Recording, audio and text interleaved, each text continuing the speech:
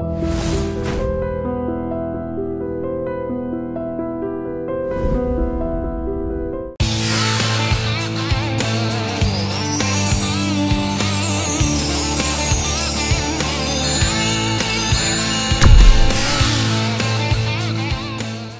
మీరు ఇప్పుడు ఇట్లా నైట్స్ వెళ్ళిపోవడం, కొన్ని రోజుల తరబడి వేరే ఒక చోట ఉండటం, లేకపోతే ఆ పని కోసం వెళ్ళాల్సి రావటం, ఇలాంటి పరిస్థితి వచ్చినప్పుడు ఇంట్లో మరి ఏంటి?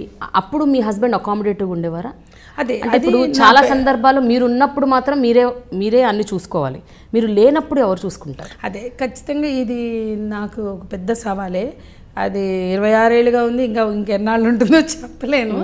ఎందుకంటే మేడ్స్ మీద ఆధారపడాలి, లేకపోతే ఆ అమ్మ మీద ఆధారపడాలి. నాకు అత్తమ్మ ఉన్నారు మొన్నటిదాకా, అత్తమ్మ ఇప్పుడు ఉన్నారు, కానీ అత్తమ్మని మా ఆడపడిచి తీసుకెళ్ళారు, మా పెద్ద ఆడపడిచి తీసుకెళ్ళారు. చెప్పా కదా, మా ఆడపడిచి పిల్లలు, మా బావ పిల్లలు, నేను పెంచే పిల్లలు, మా ఇల్లు ఒక లేడీస్ హాస్టల్లో ఉంటుంది అనమాట. ఇంతమంది ఉండే వరకు మా పెద్ద ఆడపడుచు రిటైర్ అయ్యాక, హెడ్ మిస్సెస్ అయ్యాక ఎంతమంది బాధ్యత చూడాలి సంధ్య? అందులో 95 వరకు మా అత్తమ్మ, 96 వరకు అట్లా మా అత్తమ్మ వంట చేసేవారు. తర్వాత నేను ఆమెతోటి వంట చేయించలే, కాబట్టి ఆమెకు కూడా నేనే చేసి పెట్టేదాన్ని. కాబట్టి ఈ పిల్లలు ఉన్నారు కదా, ఈ పిల్లలు మేనేజ్ అయ్యేవాళ్ళు. అసలు మేము నిజం చెప్పాలంటే నేను మా వారు ఒంటరిగా ఇప్పటివరకు ఎప్పుడు లేము. మేము ఒకళ్ళ తర్వాత ఒకళ్ళు పిల్లలు వస్తూనే ఉన్నారు. కాబట్టి ఈ పిల్లలందరూ ఎదిగిన అమ్మాయిలే కాబట్టి వాళ్ళు ఉండేవాళ్ళు. ఇవి నేను ఏదైనా విదేశాలకు వెళ్ళడం, లేదా ఎక్కడైనా క్యాంపెయిన్స్ ఉంటే, ఇప్పుడు మహాసభలు వైజాగ్లో జరుగుతున్నాయి, ఏలూరులో జరుగుతున్నాయి, ఎక్కడో వరంగల్లో జరుగుతున్నాయి, అంటే ఒక నెల 20 రోజులు అట్లా వెళ్ళాల్సి వస్తుంది. అట్లా వెళ్ళినప్పుడు అమ్మని సపోర్ట్ అడగడం, అట్లా మధ్యలో ఆన్ అండ్ ఆఫ్ అమ్మ హెల్ప్ తీసుకోవడం. మా ఇంట్లో ఇప్పటి వరకు ఎదిగిన ఆడపిల్లలు ఉంటూనే ఉన్నారు, ఇప్పుడు ఒక 3 ఏళ్ళ నుంచే లేరు.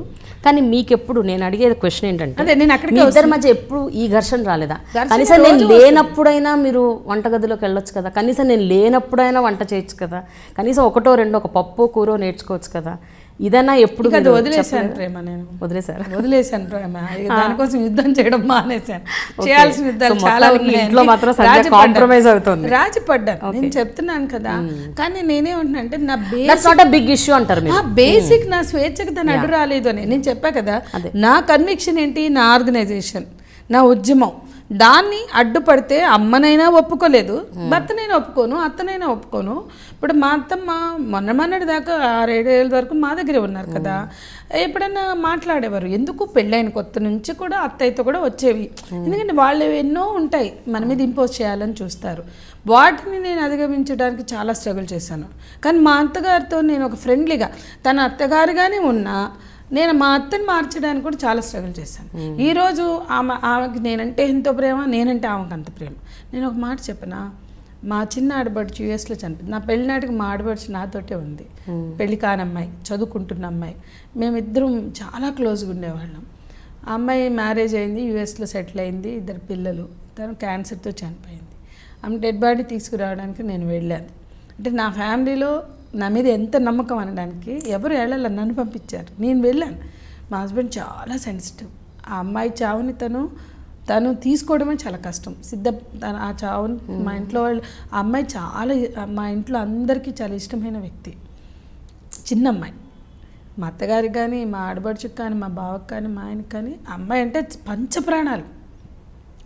మా ఇంట్లోనే ఉండేది ఆ పాప, అరుణ తన పేరు. పంచప్రాణాలు మా వారికి. అసలు ఈరోజు కూడా అరుణ లేదు అనే విషయాన్ని మేము ఎవరూ తట్టుకోలేం. చనిపోయి తను ఇప్పటికి 10 ఏళ్ళు అయింది.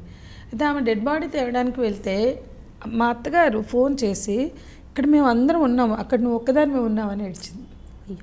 తన కూతురు చనిపోయింది, కానీ కూతురు కోసం ఏడవలే మా అత్తగారు. ఆమె ఏమందో తెలుసా, మేమందరం ఒకరికొకరు తోడుగున్నాం, ఇక్కడ నువ్వు ఒక్కదాని మేము ఉన్నాం అక్కడ. మా అరుణ పిల్లల్ని, భర్తని, డెడ్ బాడీని తీసుకుని వచ్చాను నేను. అంటే ఒక అనుబంధం అనేది ఈ సమాజానికి ఎట్లా చెప్పాలి అని, నాకు ఒక అనుబంధం, ప్రేమతో కూడిన అనుబంధాలను ఏర్పరచుకోవడంలో మనం ఫెయిల్ అవుతున్నాం మన సమాజంలో. ప్రేమతో కూడిన అనుబంధాలు ఎలా ఉంటాయి అనేది అర్థం చేయించలేకపోతున్నాం.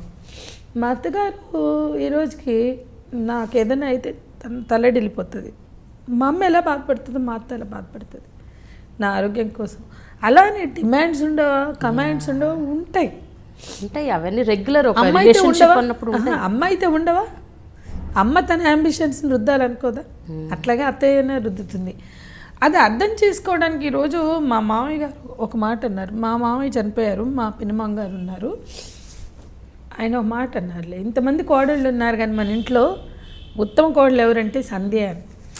నాకు చాలా అది నేను ఒక ఫంక్షన్కి నేను వెళ్ళలేదు. వెళ్ళిపోతే సంధ్య రాలేదు అంటే ఏదో పని ఉంటుందిలే అని ఇలా మాట్లాడారు. అంటే మా మా మా మా పెద్ద ఆడపడిచైనా మా ఫ్యామిలీ మొత్తంలోనూ మా ఇన్లాస్ నేను చెప్పేది సంధ్య రెస్పాన్సిబుల్ అనుకుంటారు వాళ్ళు. ఎక్కడా కూడా ఈవిడ పెద్ద లీడర్. ఒక్క మాట పెళ్ళైన కొత్తలో ఏమన్నా అనుకుంటే అనుకున్నారేమో నాకు తెలియదు, నేనంటూ అర్థం కానప్పుడు. ఈరోజు ఒక్కళ్ళు కూడా సంధ్య ఇర్రెస్పాన్సిబుల్ అని అన్నారు, నా వెనుక కూడా అనుకోరు. ఆమె లీడర్, ఆమె పట్టించుకోదేమి అని మాత్రం నన్ను అనుకోరు. అంటే నేనేమంటున్నానంటే అర్థం చేసుకోవడం అనే దానికి కొంత మన జీవనం, ఈ జీవనం అనేది అర్థం చేసుకోవడానికి వాల్యూస్ అనేది అర్థం చేసుకోవడానికి మన ఆచరణే గేట్రాయి. ఆ ఆచరణకి పునాది నా ఆలోచనే తప్ప మా భావజాలం. ఈ సమాజం అంతా అభ్యంతర పెడుతున్న ఆ సమానత్వమే కదా, ఆ డెమోక్రటిక్ వాల్యూసే కదా ఈ ఆచరణ. అంటే ఇక్కడ మీరిందా ఒక మాట అన్నారు, ఒక వైరుధ్యం. ఏ ప్రజాస్వామిక విలువలు మనం అంగీకరించమో ఆ ప్రజాస్వామిక విలువలు ఆచరణలో ఎంత కంఫర్టబుల్గా ఉన్నాయి. నేనే కాదు, నా చుట్టూ ఉన్న చాలామంది.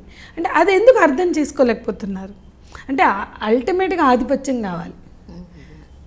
ఏదో మెత్తనాళ్ళని చూస్తే మొత్త బుద్ధి వేసినట్టు మగవాళ్ళు చెబితే ఆడవాళ్ళు చేస్తారు, అత్త చెబితే కోడలు చేస్తుంది. కానీ ఏదో ఒక ఆధిపత్యం నడవాల్సిందేనా?